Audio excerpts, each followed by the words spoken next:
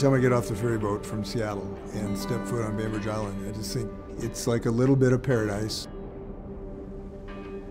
And you go to what is known as Mecca to pickleballers. Court 1, you've got sort of a garage on one side and Douglas firs on the other, so it feels like you're kind of playing in your den.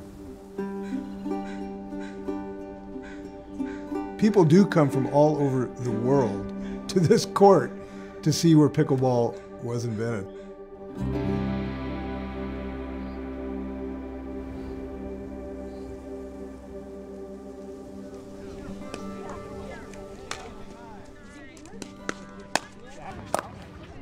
These days, you can't swing a paddle without hitting a pickleball disciple.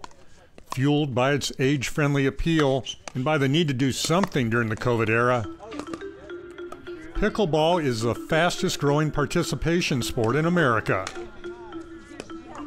Just go out and try it, and if you're not having fun in the first 5 minutes, I'll be surprised. The game keeps growing and growing. More and more people are playing, and I think it's such a great game socially, and then it's such a great game for competitiveness. Everybody can play. Grandmas, kids, nieces, from age 3 to 100. That's a pretty wonderful thing. In the summer of 1965, life on Bainbridge Island was simpler and slower. A perfect pace for state politician Joel Pritchard, but too slow for Pritchard's then 13-year-old son, Frank.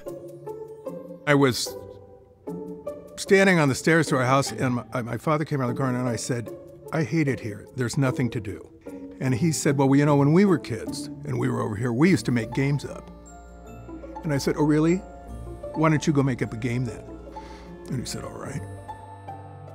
So Joel Pritchard, who would go on to serve 12 years in Congress, borrowed his son's plastic ball and enlisted the help of 2 of his neighbors. The 3 founders of the game were my dad, Bill Bell, my godfather, Joel Pritchard, and their friend, Barney McCallum. Joel and my dad fished out paddles that were lying around. And he'd taken an old badminton net and lowered it. And they had these crude paddles, and they were hitting the ball back and forth. And I remember my father saying, "Well, you know who we need? We need Barney." My dad was the business guy. Bill Bell, his profession was a little bit of a mystery back in the day. And it's kind of come out after his death that he was a spy. Non-official cover. A knock would be somebody who is recruited by the CIA.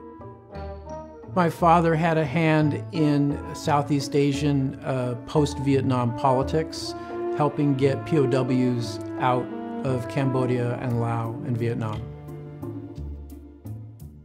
Pritchard, the politician, conceived the game. Bell, the gentleman spy, refined the rules of the game, and McCallum, the businessman, marketed the game and its equipment. But the real mystery? How did pickleball get its name? There are 2 versions of how that game was named. Version number 1. It was named after the Pritchard's family dog, Pickles. Version number 2.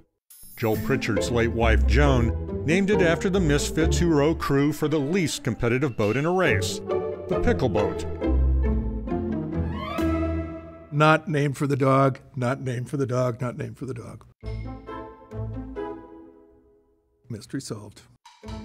They have some very strong evidence that it wasn't the dog. I'm not sure how much evidence there is that it was the pickle boat. Does it really matter? I don't think so.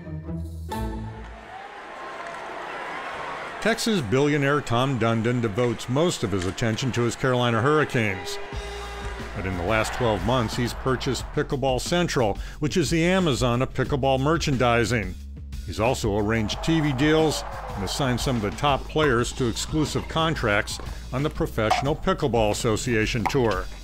This is no Bainbridge Island mom-and-pop operation. We're going to build out the retail, the merchandise, the data, the tournaments for amateurs, and the pro side all as one plate. I hope it never loses that sort of element of innocence.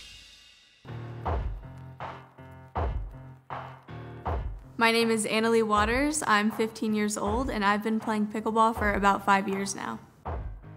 Annalie Waters not only plays the game, she's the best women's singles player on the planet. Not bad for someone who isn't old enough to get a driver's license.